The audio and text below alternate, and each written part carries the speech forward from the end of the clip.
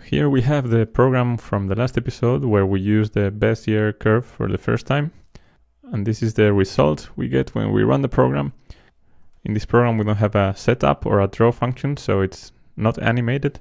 Let's convert it into an animation. So I'm gonna add here a void setup.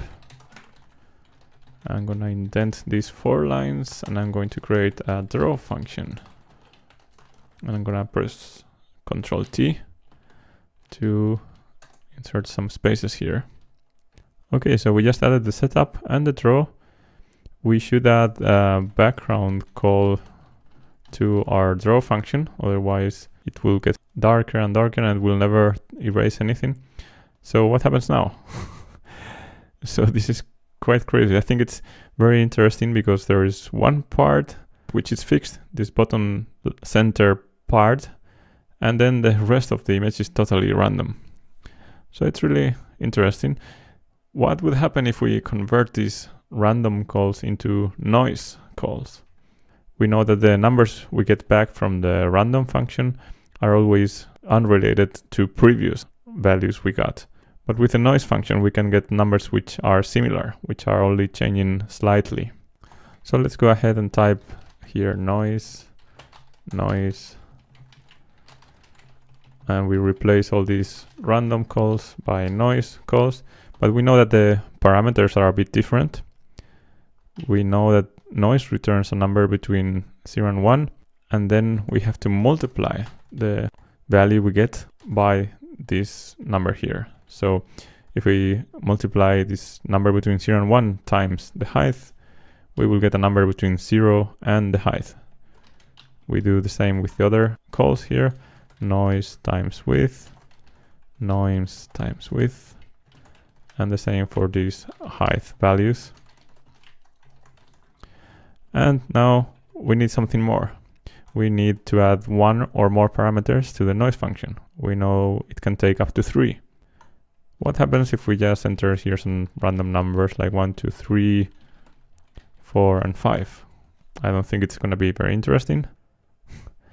And what's happening is not very interesting because on one hand, we are drawing 30 lines, but we are using the exact same values for each of those 30 lines. So we always get the same exact line 30 times.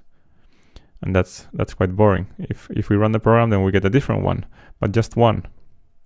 Is not changing over time and is not changing between different calls to the bezier function. So one way to get different values here for each of the calls to the bezier is maybe to add this I value as a parameter. That's one thing that for sure is changing between one call and the next. When we call bezier for the first time, I is 0. The next time I is 1. The next time is I is 2. So I can add here a parameter, comma I. I'm going to do this for all of them. And let's run the program. Now the result is quite similar to our original program where we didn't have an animation. Here we also don't have an animation because why not? We are not getting different images because every time we call draw, we are sending the same exact parameters to all of our lines. So when we're drawing the first line, here we have 1, 0, 2, 0, 3, 0, 4, 0, and 5, 0. The next line will get I, 1, 1, 2, 1, 3, 1. The next line will have 1, 2, 2, 2, 3, 2. But the next time we call the draw function, we're drawing again exactly the same 30 lines. There is no parameter which changes between one draw and the next draw. So we can add one more parameter. And what parameter could we add? One number we know that changes is the frame count variable. We know that this is for sure changing between one call to the draw function and the next one. So when the program starts, this variable is 0, then the next time draw is called, it will be 1, then 2, 3. So let's add this to all of our noise calls here. So we're having now 3 parameters on each. The first parameter we are using to make each of these calls different. So we use here 1, 2, 3, 4, 5. So then we avoid having the same number between these 5 calls to the noise function. Then we are adding another parameter, which is I. With that, we avoid having the same values between one bezier call and the next bezier call. So we're drawing 30. They should all be different. That's why we add the I parameter. Finally, we are adding a third parameter to avoid having always the same 30 lines between one call to the draw function and the next draw. So we have a value that changes each time we call draw. We have a value that changes for each line, and we have another value which changes between all these different calls to the noise function. Let's see what do we get now. Okay, so this is again changing very fast. It's similar to when we had the random function. Why is that? Frame count is changing too fast for what we want to achieve. So what I'm going to do is I'm going to declare a variable here, float t. I'm going to say here frame count divided by 100, for example. And then I'm going to replace all these variables here, these frame counts. Say here t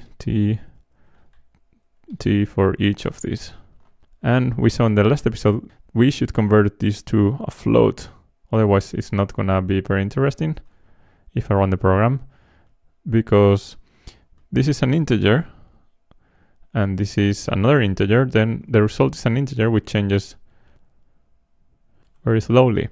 One solution we saw in the last episode is to add here a float around this. But there is one simpler way. We can just add here a .0, for example. When we make this number a float value, and it is a float value because it has decimals, then the whole division will be a float value, and now we will get the nice effect we want to get. How can we control the speed of this motion?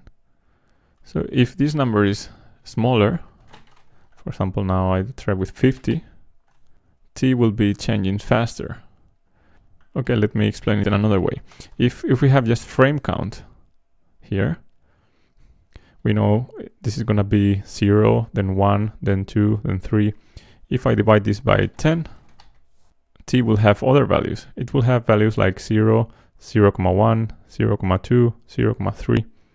If I divide it by 100, I will have 0,01, 0,02. So you can see the steps are much smaller. If I try here with 1000, and now it's moving really slow.